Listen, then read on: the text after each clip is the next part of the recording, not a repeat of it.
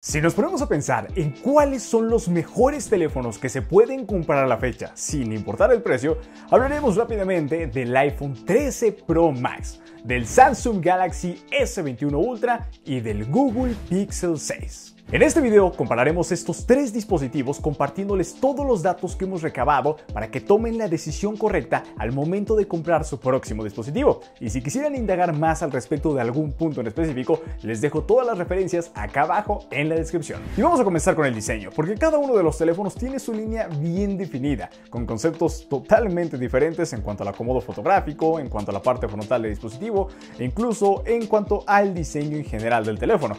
Aquí este punto será totalmente subjetivo y dependerá de cada uno de los gustos de ustedes. Sin embargo, ya al tomar en cuenta algunos otros parámetros, por ejemplo el grosor, vemos que el teléfono de Apple es el más delgado, teniendo un grosor de 7.9 milímetros frente a los otros teléfonos que son mucho más gruesos. Aunque a nivel peso, este termina siendo el más pesado y el más liviano, el Google Pixel 6 con tan solo 210 gramos. Mientras que a nivel materiales, todos los teléfonos están utilizando entre cristal y aluminio, lo cual los hace sumamente premium. Del mismo modo, en cuanto al notch, vemos que el teléfono de Apple tiene una protuberancia muy grande en la parte superior, mientras que el resto de los dispositivos simplemente tienen un pequeño agujero en la pantalla. Sin embargo, el notch puede dar un plus adicional a este teléfono, haciéndolo una opción muy interesante para muchísimos usuarios debido principalmente a este notch. Aunque también este notch le da el beneficio de tener el Face ID, uno de los mejores sistemas de reconocimiento facial y que hace muy fácil el uso del teléfono, aunque esto limita también no tener un lector de huellas dactilares como los otros dos teléfonos que sí incorporan uno dentro de la pantalla. Del mismo modo, a nivel resistencia se han hecho diferentes pruebas para evaluar qué tan buenos son ante caídas, ante rayaduras y ante diferentes circunstancias. Y vemos que todos los teléfonos lo hacen bastante bien. Incluso los teléfonos de Apple ahora resisten mucho más de lo que veíamos en generaciones anteriores. Sin embargo, en el caso de Samsung tendremos el teléfono más resistente del mercado frente a estos dos teléfonos. Y en el caso del Pixel 6 tenemos un teléfono quizás no tan resistente, pero sí el más fácil de reparar frente a lo que sucedería, por ejemplo, con el teléfono de Apple, que es el más costoso de reparar. En cuanto a la pantalla, todos están incorporando paneles AMOLED, pero cada uno con sus respectivas tecnologías. En cuanto a nivel de brillo, tenemos diferentes nits, 1200, 800 y 1500, dejando muy por debajo al Pixel 6. Sin embargo, en aprovechamiento de la pantalla vemos que el teléfono de Apple tan solo aprovecha un 87% versus un 88% y un 89% del resto de los teléfonos.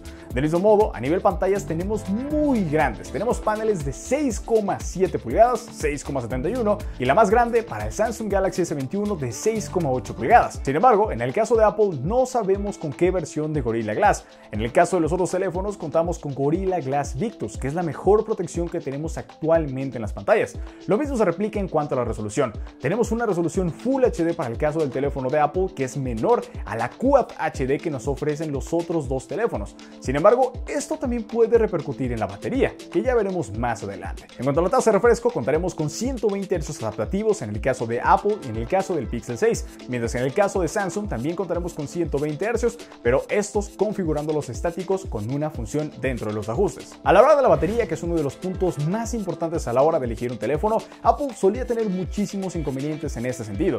Sin embargo, ahora los ha solucionado por completo y vemos que el teléfono de Apple es muy superior a los otros dos teléfonos móviles.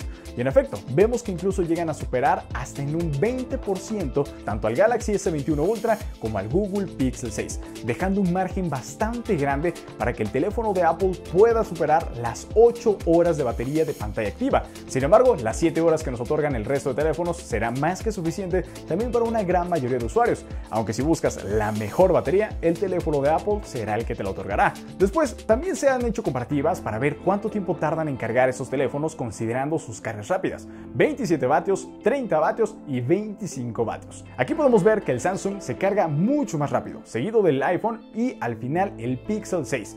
Esto, curiosamente, siendo el teléfono de Samsung el que tiene menor carga rápida. Y eso es debido a que todos los teléfonos permiten hasta cierto punto, hasta cierto porcentaje, utilizar la carga rápida. Parece ser que el teléfono de Samsung permite utilizarla por mayor tiempo frente a los otros teléfonos.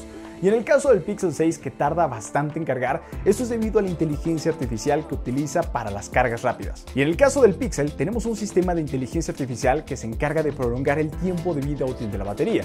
Por ende, es que a través de inteligencia artificial determinará cómo cargamos normalmente nosotros nuestro teléfono, determinando en qué momento requerimos utilizar la carga rápida y en qué momento no es tan necesario. Y de esta forma prolongará la vida útil de nuestra batería, no forzando la carga rápida de este dispositivo, lo cual también es un beneficio bastante interesante, dejando los tiempos de carga con un margen muy diferente y haciendo muy superior al teléfono de Samsung si lo que buscas es un teléfono que siempre se cargue lo más rápido posible. Y en todos los teléfonos, desafortunadamente, ninguno de ellos nos incluye el cargador dentro de la caja. A la hora del rendimiento incorporamos diferentes procesadores. En el caso de Apple tenemos el Bionic A15, posteriormente nos encontramos en el Pixel 6 el Google Tensor y después con el Exynos 2100. Cada uno de esos procesadores son fabricados por cada una de estas compañías, lo cual nos da beneficios para tener la mejor optimización. A nivel tecnologías vemos que curiosamente el teléfono de Apple con menos memoria RAM, casi la mitad de hecho, vemos que nos otorga prácticamente el mismo rendimiento al haber diferentes aplicaciones e incluso en la experiencia general del dispositivo. Y de hecho, al hacer la prueba de Antutu, vemos que el teléfono de Apple termina siendo el ganador, otorgando una puntuación muy superior al resto de teléfonos, siendo procesadores que se presentaron durante el mismo año. E incluso vemos que el teléfono de Apple también tiene algunas tecnologías adicionales para tener un mayor aprovechamiento a nivel videojuegos.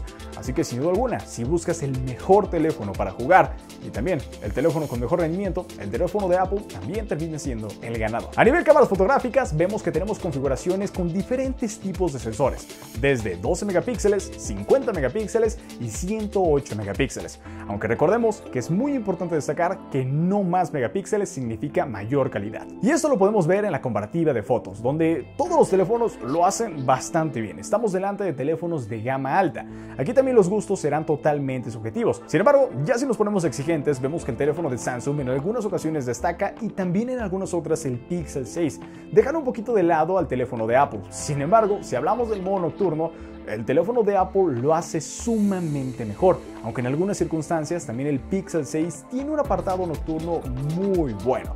A nivel video es donde el teléfono de Apple termina destacando brutalmente, siendo el mejor apartado de video que tenemos a nivel estabilización y también a nivel calidad. Por ende es que a pesar de que los diferentes teléfonos, por ejemplo el Galaxy S21 Ultra nos ofrezca grabar video hasta en 8K, pues esto no lo hace superior y por ende si buscas el mejor video, el teléfono de Apple también te lo ofrecerá. En cuanto al software, vemos que el teléfono de Apple incorpora su sistema operativo en la versión de iOS 15. En el caso del Pixel 6 tenemos Android 12 y en el caso de Samsung tenemos One UI 4.0 con Android 12 gracias a una actualización. Y debido a la política de actualizaciones de estos teléfonos, el teléfono de Apple se actualiza por 6 años, mientras que los otros dos teléfonos nos permiten únicamente tener 3 actualizaciones oficiales de sistema operativo, dándonos prácticamente la mitad de lo que nos ofrecen los teléfonos de Apple y por ende dándonos mucho tiempo menos de vida, además de que las actualizaciones en los teléfonos de Android suelen tardar mucho más, aunque en el caso del Pixel 6 tenemos actualizaciones inmediatas apenas esté disponible la nueva versión de Android. Después vamos a hablar de los precios, porque cuando se lanzaron estos dispositivos vemos que tanto para el iPhone 13 Pro Max como para el Galaxy S21 Ultra tenemos precios mucho más elevados frente a lo que nos ofrece el Pixel 6 Pro, siendo un teléfono más económico de lanzamiento, pero ya los precios actuales también son muy semejantes. Y ya al compararlo con los precios actuales vemos que el teléfono de Samsung ha sufrido una devaluación mucho más grande. Esto también es debido a que el teléfono ya lleva más tiempo desde su lanzamiento, aunque también es muy bien sabido que los teléfonos de Samsung son también de los que más se devalúan.